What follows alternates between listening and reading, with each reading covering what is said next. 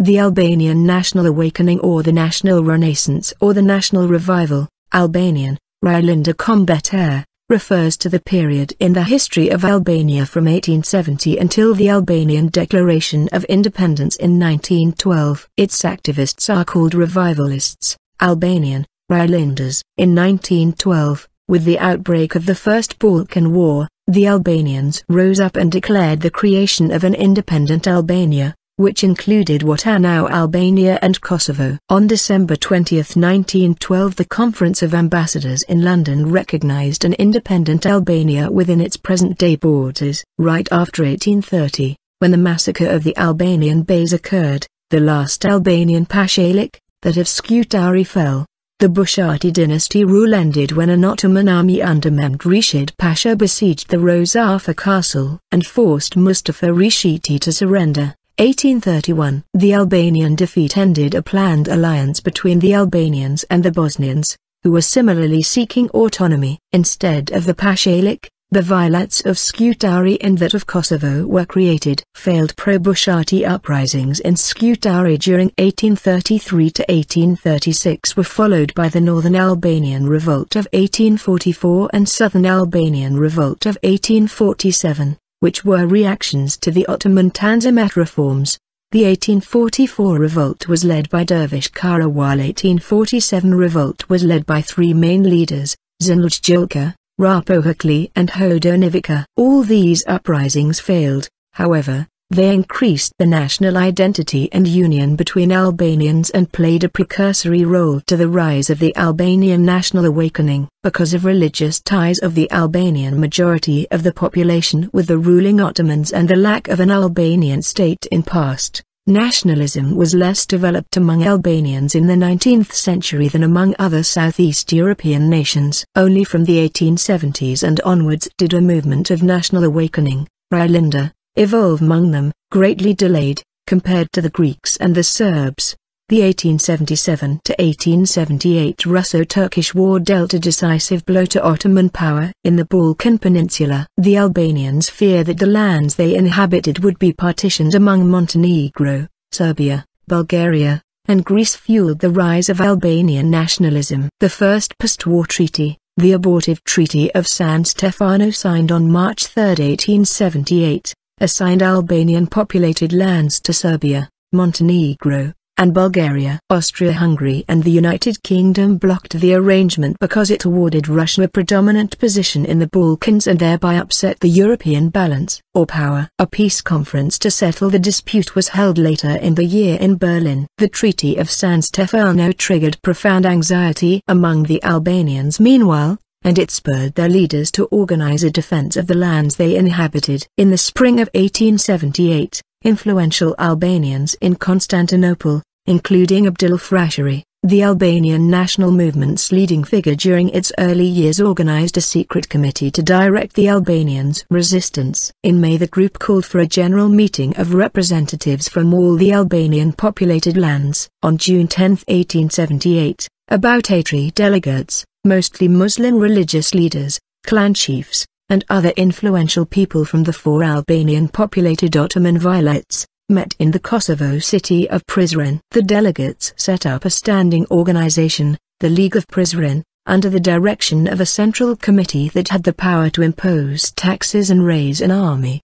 The League of Prizren worked to gain autonomy for the Albanians and to thwart implementation of the Treaty of San Stefano, but not to create an independent Albania. At first the Ottoman authorities supported the League of Prizren, but the Sublime Porte pressed the delegates to declare themselves to be first and foremost Ottomans rather than Albanians. Some delegates supported this position and advocated emphasizing Muslim solidarity and the defense of Muslim lands, including present-day Bosnia and Herzegovina. Other representatives, under Frashëri's leadership, focused on working toward Albanian autonomy and creating a sense of Albanian identity that would cut across religious and tribal lines. Because conservative Muslims constituted a majority of the representatives, the League of Prizren supported maintenance of Ottoman suzerainty. In July 1878, the League sent a memorandum to the Great Powers at the Congress of Berlin, which was called to settle the unresolved problems of Turkish war. demanding that all Albanians be united in a single autonomous Ottoman province. The Congress of Berlin ignored the League's memorandum, and Germany's Otto von Bismarck even proclaimed that an Albanian nation did not exist. The Congress ceded to Montenegro the cities of Bar and Podgorica and areas around the mountain villages of Gzanj and Plaf, which Albanian leaders considered Albanian territory. Serbia also won Albanian inhabited lands. The Albanians, the vast majority loyal to the empire, vehemently opposed the territorial losses. Albanians also feared the possible loss of Epirus to Greece. The League of Prizren organized armed resistance efforts in Gzanj, Plaf, Scutari, Prizren, Preveza, and Ioannina. A border tribesman at the time described the frontier as floating on blood. In August 1878, the Congress of Berlin ordered a commission to trace a border between the Ottoman Empire and Montenegro. The Congress also directed Greece and the Ottoman Empire to negotiate a solution to their border dispute. The great powers expected the Ottomans to ensure that the Albanians would respect the new borders, ignoring that the Sultan's military forces were too weak to enforce any settlement and that the Ottomans could only benefit by the Albanians' resistance. The Sublime Porte, in fact, armed the Albanians and allowed them to levy taxes, and when the Ottoman army withdrew from areas awarded to Montenegro under the Treaty of Berlin, Roman Catholic Albanian tribesmen simply took control. The Albanians' successful resistance to the treaty forced the great powers to alter the border, returning Gzanj and Plaf to the Ottoman Empire and granting Montenegro the mostly Muslim Albanian populated coastal town of Ulcinj. But the Albanians refused to surrender as well. Finally, the great powers blockaded Ulcinj by sea and pressured the Ottoman authorities to bring the Albanians under control. The great powers decided in 1881 to cede Greece only Thessaly and the district of Arta. Faced with growing international pressure to pacify the refractory Albanians, the Sultan dispatched a large army under Dervish Turgut Pasha to suppress the League of Prizren and deliver Ulcinj to Montenegro. Albanians loyal to the empire supported the Sublime Porte's military intervention. In April 1881, Dervish Pasha's 10,000 men captured Prizren and later crushed the resistance at Ulcinj. The League of Prizren's leaders and their families were arrested and deported. Frasheri, who originally received a death sentence, was imprisoned until 1885 and exiled until his death 7 years later. In the 3 years it survived, the League of Prizren effectively made the great powers aware of the Albanian people and their national interests. Montenegro and Greece received much less Albanian populated territory than they would have won without the League's resistance. Formidable barriers frustrated Albanian leaders' efforts to instill in their people an Albanian rather than an Ottoman identity. Divided into 4 vilayets, Albanians had no common geographical or political nerve center. The Albanians' religious differences forced nationalist leaders to give the national movement a purely secular character that alienated religious leaders. The most significant factor uniting the Albanians, their spoken language, lacked a standard literary form and even a standard alphabet. Each of the 3 available choices, the Latin, Cyrillic, and Arabic scripts, implied different political and religious orientations opposed by one or another element of the population. In 1878 there were no Albanian language schools in the most developed of the Albanian inhabited areas, and the choice for education was between Orthodox Church schools, where education was in Greek, and Ottoman government schools where education was in Turkish. The Ottoman Empire continued to crumble after the Congress of Berlin. The empire's financial troubles prevented Sultan Abdulhamid II from reforming his military, and he resorted to repression to maintain order. The authorities strove without success to control the political situation in the empire's Albanian populated lands, arresting suspected nationalist activists. When the Sultan refused Albanian demands for unification of the 4 Albanian populated vilayets, Albanian leaders reorganized the League of Prizren and incited uprisings that brought the Albanian populated lands, especially Kosovo, to near anarchy. The imperial authorities again disbanded the League of Prizren in 1897, executed its president in 1902, and banned Albanian language books and correspondence. In Macedonia, where Bulgarian, Greek, and Serbian-backed guerrillas were fighting Ottoman authorities and one another for control. Muslim Albanians suffered attacks, and Albanian guerrilla groups retaliated. In 1905, Albanian leaders meeting in Manastir established the Secret Committee for the Liberation of Albania. In September 1906, Albanian patriots assassinated Korça's Greek Orthodox Metropolitan, whose actions had angered the Albanian nationalists. In 1906, opposition groups in the Ottoman Empire emerged, one of which evolved into the Committee of Union and Progress, more commonly known as the Young Turks, which proposed restoring constitutional government in Constantinople, by revolution if necessary. In July 1908, a month after a Young Turk rebellion in Macedonia supported by an Albanian uprising in Kosovo and Macedonia escalated into widespread insurrection and mutiny within the imperial army, Sultan Abdulhamid II agreed to demands by the Young Turks to restore constitutional rule. Many Albanians participated in the Young Turks uprising, hoping that it would gain their people autonomy within the empire. The Young Turks lifted the Ottoman ban on Albanian language schools and on writing the Albanian language. As a consequence, Albanian intellectuals meeting in Bitola in 1908 chose the Latin alphabet as a standard script. The Young Turks,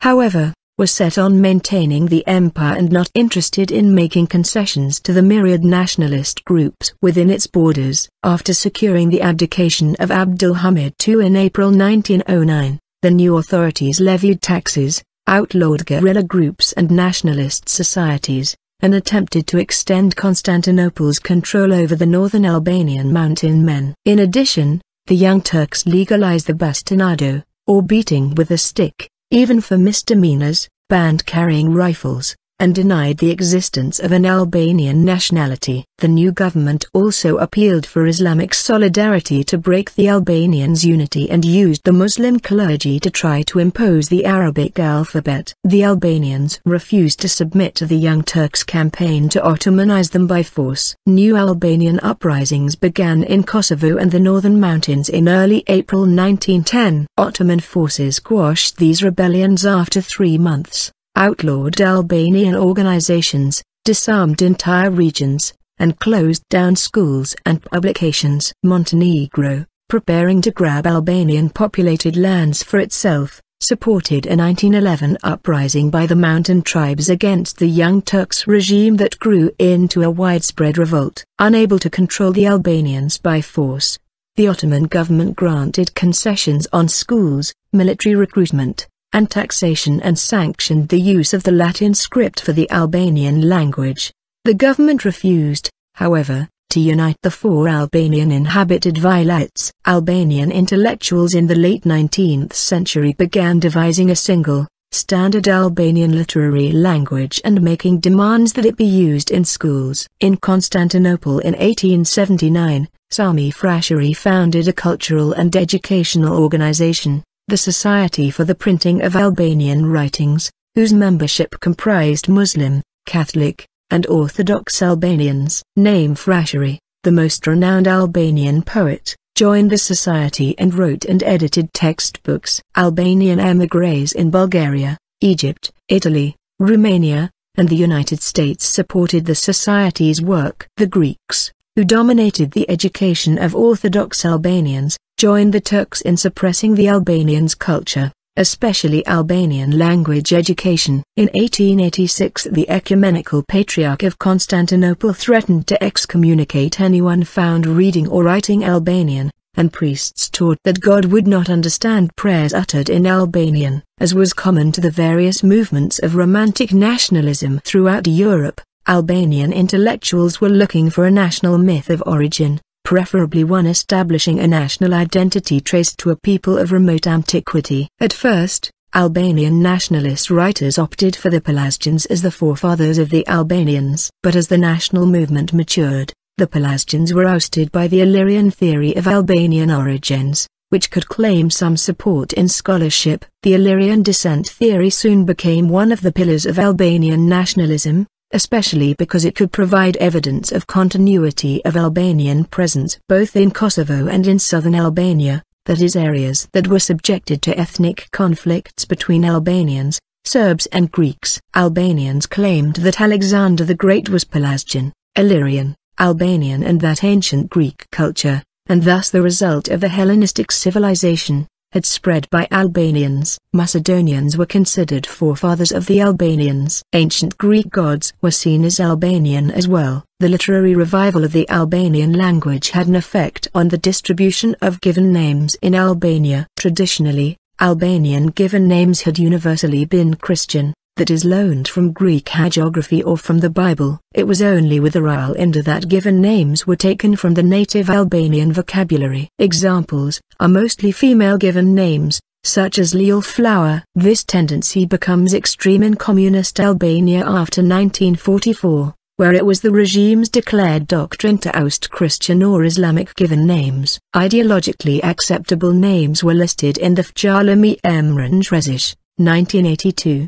These could be native Albanian words like flutja butterfly, ideologically communist ones like proletaire, or Illyrian ones compiled from epigraphy, for example from the necropolis at Dirashan excavated in 1958-60. The rise of Albanian nationalism first sparked with the Battle of Desik on April 6, 1911, which was located in the town of Tuzi, Malzimad. The battle was fought between the Catholic Malsa Albanians led by Dadgaliuli, against the forces of the Ottoman Empire led by Turgut Pasha.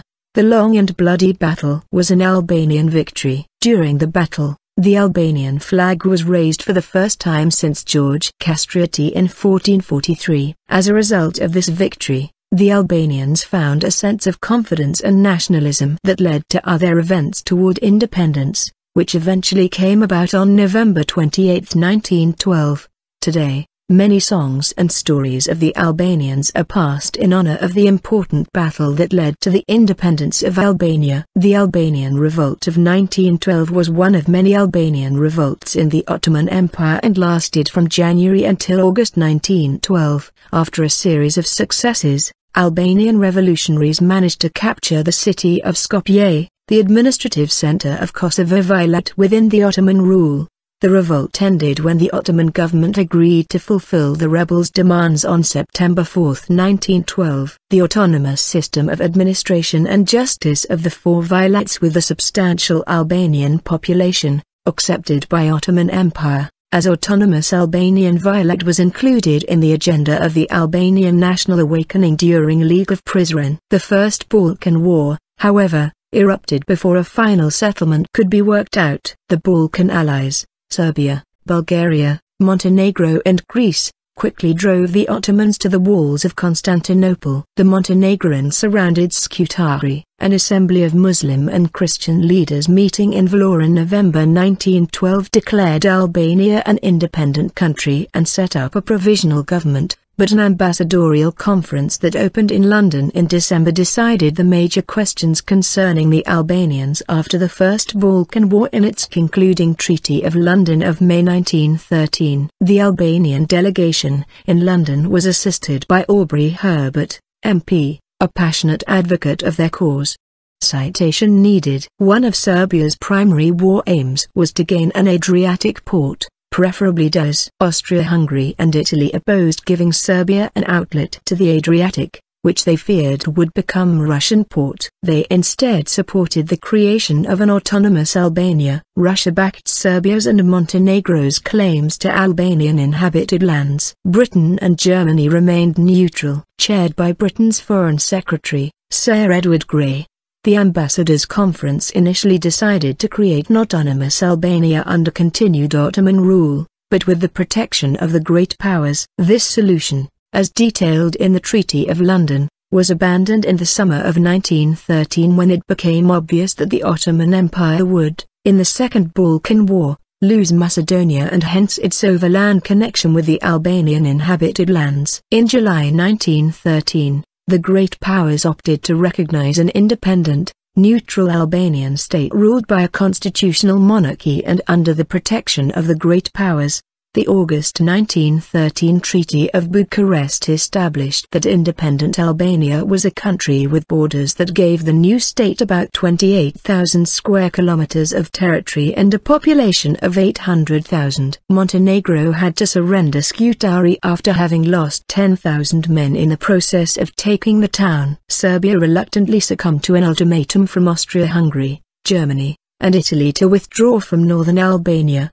The treaty, however, left large areas with majority Albanian populations, notably Kosovo and Western Macedonia, outside the new state and failed to solve the region's nationality problems. Territorial disputes have divided the Albanians and Serbs since the Middle Ages, but none more so than the clash over the Kosovo region. Serbs consider Kosovo their holy land. They argue that their ancestors settled in the region during the 7th century, that medieval Serbian kings were crowned there, and that the Serbs' greatest medieval ruler, Stefan Đužan, established the seat of his empire for a time near Prizren in the mid-14th century. More important, numerous Serbian Orthodox shrines, including the Patriarchate of the Serbian Orthodox Church, are located in Kosovo.